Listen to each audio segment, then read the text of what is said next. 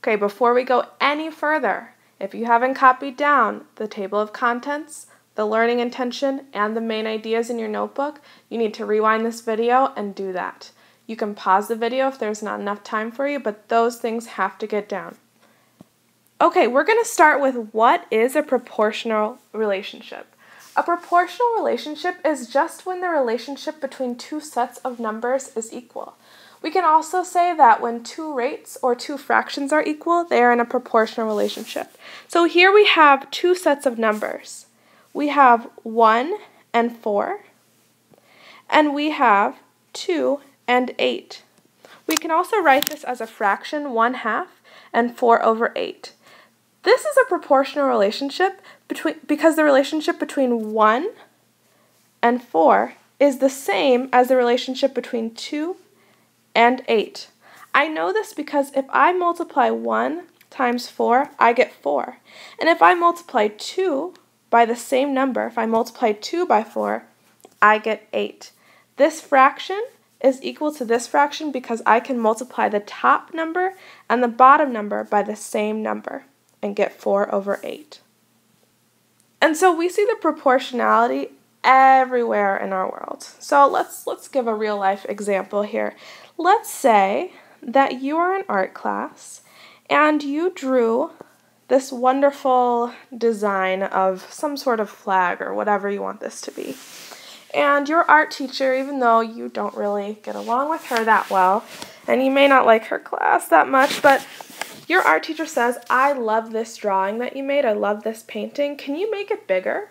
But can you make sure that it's exactly the same drawing?" And at first you're like, "Oh yeah, no problem, I can do that." But then you're wondering, okay, how am I actually going to make this exact same shape bigger?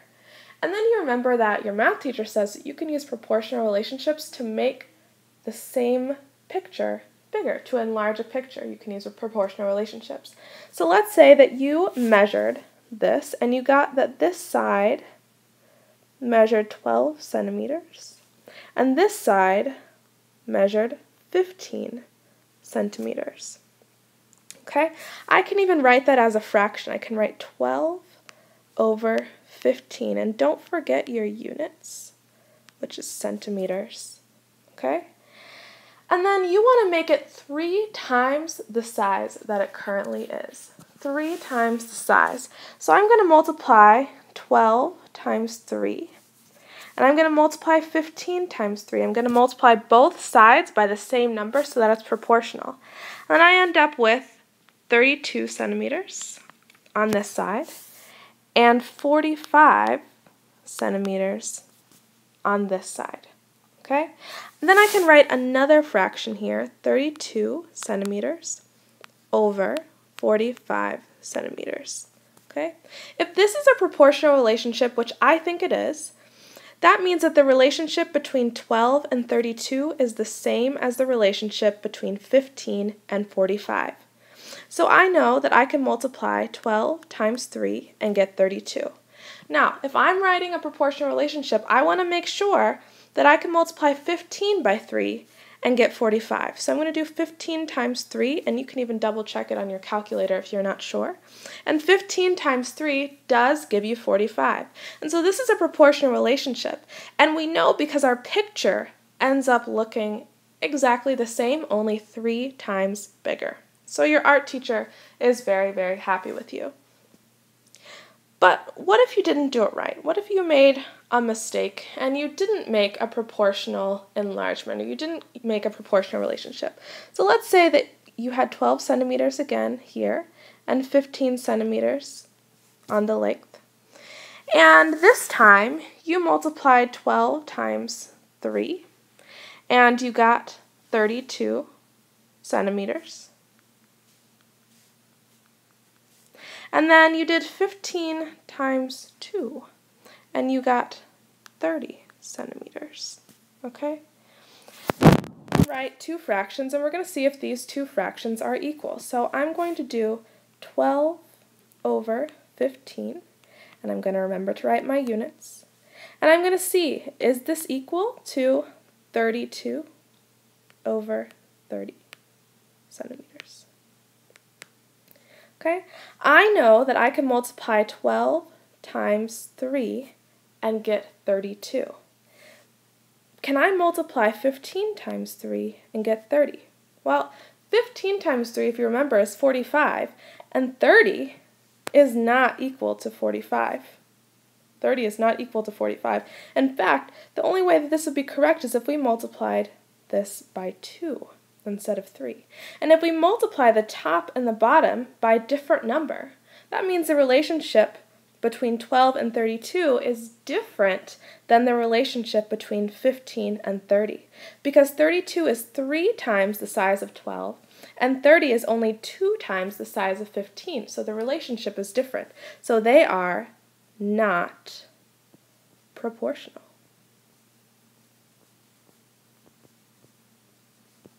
If I can fit that in there.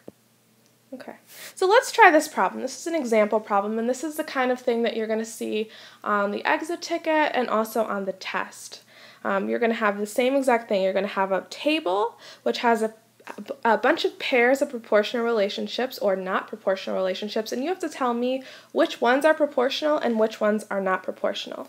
And so what we're going to do is we're just going to test each one of these. We're going to see, are these fractions or are these rates proportional? Do they form proportional relationships?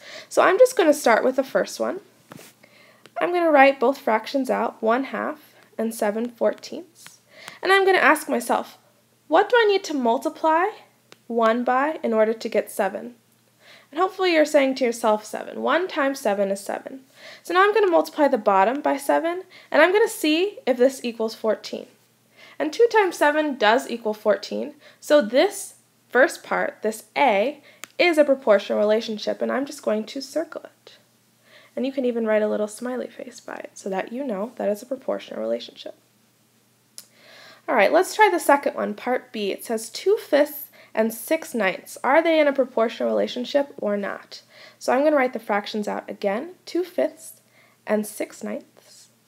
And I'm going to see, what do I need to multiply 2 by in order to get 6? And what do I need to multiply 5 by in order to get 9? I need to multiply 2 by 3 in order to get 6. If I multiply 5 times 3, do I get 9? Hopefully you're saying no, because 5 times 3, as we know, is 15, which is not equal to 9. So part B here, part B is not a proportional relationship. It is not a proportional relationship. Let's try part C. Part C says 6/8 and 18/24. 6/8 and 18/24. So I need to see, what can I multiply 6 by to get 18? What can I multiply 8 by to get 34, or 24, I'm sorry. So 6 times 3 is 18. In order for this to be a proportional relationship, I would have to multiply 8 times 3 to get 24. And I know that 8 times 3 is 24, so that means that this is a proportional relationship. The relationship between 6/8 and 18/24 is proportional. Or I could also say the relationship between 6 and 18 is proportional to the relationship between 8 and 24. So this is a proportional relationship. Now let's look at the next one. The next one's a little trickier because it involves decimals, and sometimes decimals aren't very easy to simplify in our heads. It's not very easy to multiply things in our heads. And so with this one, I'm going to use a different method. And if this method works better for you, then you should use them for all of the other ones. So instead of seeing what I can multiply 1.5 and 3.5 by in order to get 5 and 15, oops, let me erase that, 5 and 15, I'm going to simplify both of these into a decimal. And I'm going to do that by using a calculator. So if you have a calculator, get that out now. And I'm going to put 1.5 divided by 3.5 and see what that decimal is, because I know that a fraction is the same thing as a division problem. So I'm going to do 1.5 divided by 3.5, and I get about 0.43. 0.43.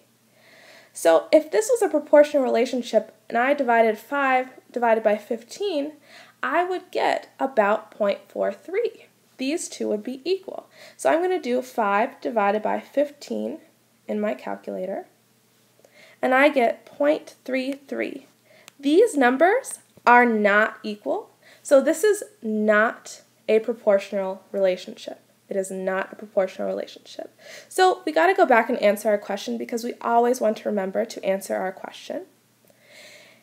And it says, which pairs show a proportional relationship? And so we're going to say that pairs A and pair C, A and C, are proportional. Are proportional.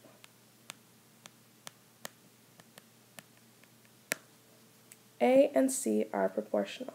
And that's how I would answer that question.